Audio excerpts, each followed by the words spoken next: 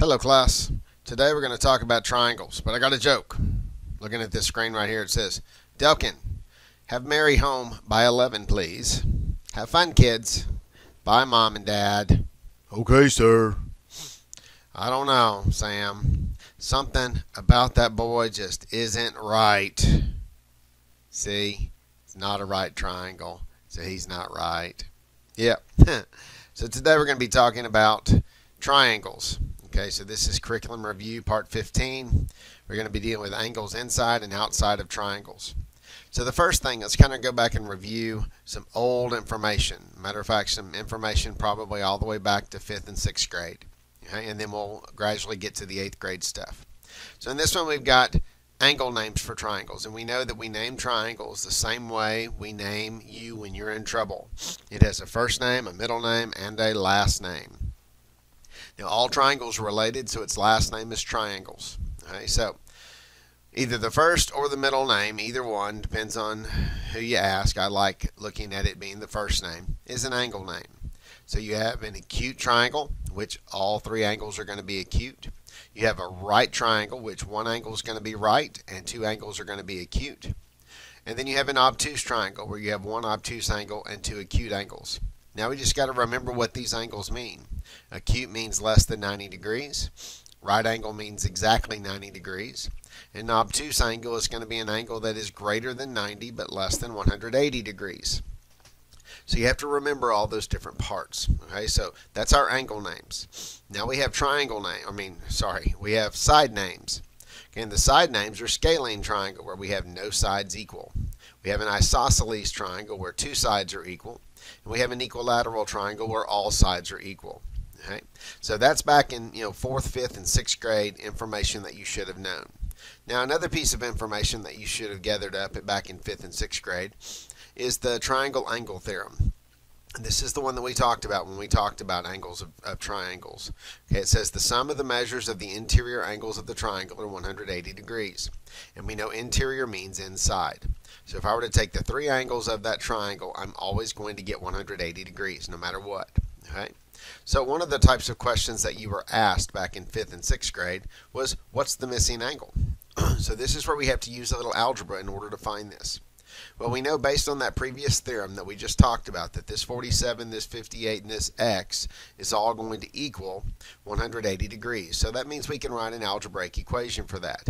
X plus 58 plus 47 equals 180.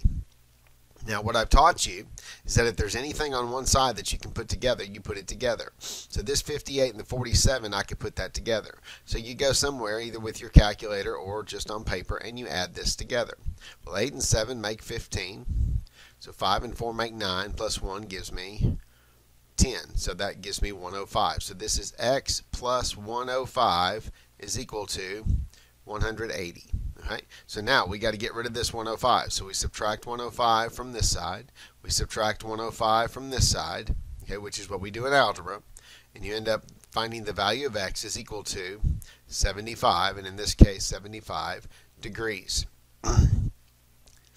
So that's how we use this particular theorem. The three angles of a triangle equal 180 degrees. So what I'd like for you to do, okay, we got another question here that we got to look at. Okay, now this one right here is a little bit more difficult. Okay, because this one requires you to do a little bit more algebra, but it's not any different. So pause the video and see if you can answer this one by yourself. Okay, let's see how you did. Now this one we're using that same theorem. We know that this 31 and this 3x minus 1 and this little box here equal 180 degrees. Now we know the box represents a 90-degree angle. Okay. So that means we can take this 3x minus 1 plus 31 plus 90 equals 180 degrees. Now you could also take the 3x minus 1 and the 31, add those together and get 90 degrees also. Because if one angle is 90, we know these two over here are going to add up to 90 degrees. So now, what I'm going to do is, I'm going to take care of this minus right here and change that minus to a plus next to its opposite so I can then start rearranging some things. So just like we did on the last question, there's some things that I can put together here. So I can put the 3x down plus And this 90, the 31, and the 1 can all go together to make 120. Because 90 and 31 give me 121. Take away 1 gives me 120 equals 180. Now, we do the same thing that we just did. We got to subtract. Okay, so I got to get rid of this 120, so I'm going to subtract 120 from this side. And if I do it on one side, I got to do it on the other. And you find out that you end up with 3x is equal to 60 degrees. So now, I've got to take this multiply by 3, and how do I get rid of that? Well, we do a divide by 3. And we end up with x is equal to, and then 60 divided by 3 gives me 20. Now, if I wanted to actually find the measure of this angle, I would then take this amount right here, this 20, and I would plug it back into the 3x minus 1. So we would take the 3 times the 20 that we know, okay, minus 1 would give me the measure of this angle right here. Okay, so 3 times 20 gives me 60, minus 1 gives me 59 degrees. So the measure of this angle would actually be 59 degrees. Okay? So there are several ways that we could have actually found that, but that one is the algebraically correct way of doing it. Now I need you to kind of remember this idea of taking whatever our x value is and plugging it in to find the missing angle, because that's one of the things that you'll have to do on your assignment today. Now what we've talked about so far is just the stuff that you should have already known back in 5th and 6th grade, dealing with this triangle angle theorem. Now we threw a little 7th and 8th grade algebra in on it, but it's still just a 5th and 6th grade concept. So now let's move up to the 8th grade concept. The 8th grade concept, we have to understand the idea of an exterior angle. It says in order to comprehend the next theorem, we must learn 2 more terms that describe angles. The angle formed by one side of the triangle with the extension of another side is called an exterior angle. So if I extend this side right here and it makes an angle on the outside of the triangle with this one, this is called an exterior angle. Okay? Now the reason why we have to understand that idea is because the 2 remote interior angles are going to equal this exterior angle. It says the 2 angles that are not adjacent to, or not beside, not connected to, or next to the exterior angle of the triangle are called remote interior angles. Okay, so this one is our exterior. So these 2 angles of the triangle that do not touch that one are called remote interior angles. And the reason why we need to know that is because the next theorem says, it's called the exterior angle theorem, the measure of an exterior angle of a triangle is equal to the sum of the measures of the 2 remote interior angles. So that means this angle right here, this exterior angle, is equal to the sum of these 2 remote interiors. Okay? So with that in mind, we look at one of these problems that we did in class. Now here is our exterior angle because it's on the outside of the triangle.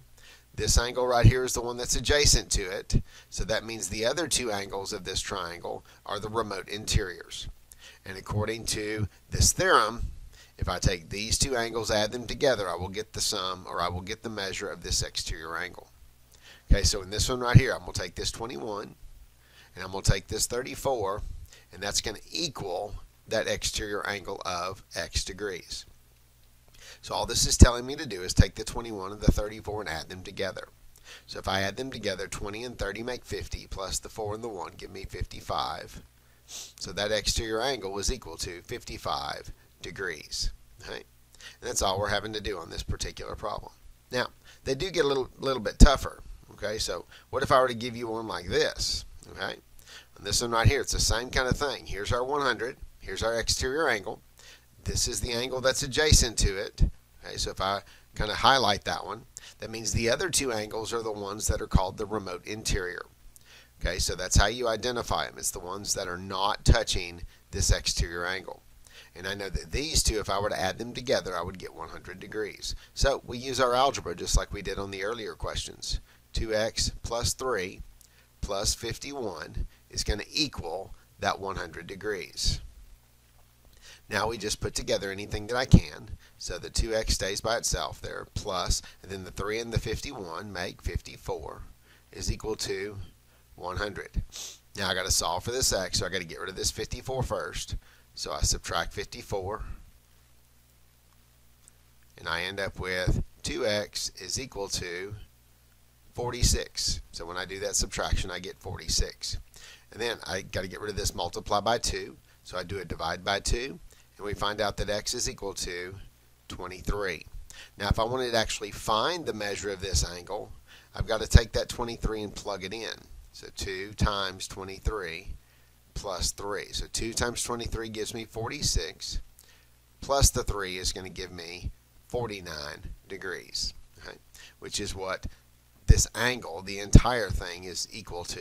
Not what x is, but what the entire angle is. And like I said, you're going to need to know how to do that for your assignment. Right? So what we've talked about today is two things. We've talked about the triangle angle theorem, which means that the three angles of a triangle are always going to equal 180 degrees. We've also talked about the exterior angle theorem, which says that this exterior angle is equal to the sum of the two remote interior angles. Okay, and that's the 8th grade concept, dealing with this exterior angle. And that's what your assignment is going to be about today, is dealing with the 8th grade concept of the exterior angle. Okay? Oh, and I forgot to change my link again, but the link will be on the assignment. Okay, so just click on the link on the assignment, and then you can go to the assignment from there. Okay, here's what the three problems are going to look like today. Now this particular problem will be question number 1. This one is straight off of last year's STAR test. So you've already worked this problem once when you did your benchmark. Right? So in this particular one, all three of these triangles are the same triangle. However, the measurements are kind of strange. Okay? So when you look at this one right here, saying that that's 120 degrees, that angle is not 120 degrees. But if you look in the instructions, it says 4 triangles are shown. One side of each triangle lies on a ray, and the triangles are not drawn to scale. Okay, so that means these angles they don't make sense. Okay, but they are, if you remember, they are remote interior angles. Okay, so what we're trying to do is figure out which one of these, or based on these 3 triangles right here, what would the measure of x be? And we're looking for that answer down here. Okay. Now, question number 2, again, don't pay attention to the numbers that are already there. This will be question number 2. Okay, it says, which of the following is the correct measure of angle ACD? Well, ACD is the measure of this exterior angle out here. Now, it's asking for what is the measure. It's not asking for what x is. So the first thing that you're going to have to do is you're going to find x, and then you've got to take its value and plug it back into 3x. And then that should give you one of these answers over here on below. Okay? And you're going to be doing the same thing on question number 3. Which of the following is the correct measure of angle ABC? Now, on the last problem, we were finding the exterior angle. This time you're going to do the same process, but we're going to be looking for angle ABC, which is this x plus 14. So once you find the value of x, you're going to plug it into this expression, x plus 14, to find the actual measure of the angle. Okay? So that's what we're doing on our lesson today, finding the inside and outside angles of triangles. So until next time, I'll talk to you later.